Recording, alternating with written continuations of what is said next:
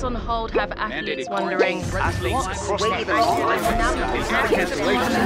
My question is, after dedicating years of their lives to get to this point, where do they go from here? Not being able to train and compete was really tough. Not knowing when the next competition was going to come. It's been such a different journey. Just prove how much mental strength I've got. I don't care how hard I have to train, whatever it takes, it's only going to make me stronger. To be the champion once is amazing, and to do it twice shows it's not a fluke, but to do it 3 times, that's what drives me, to do something that no one's done before.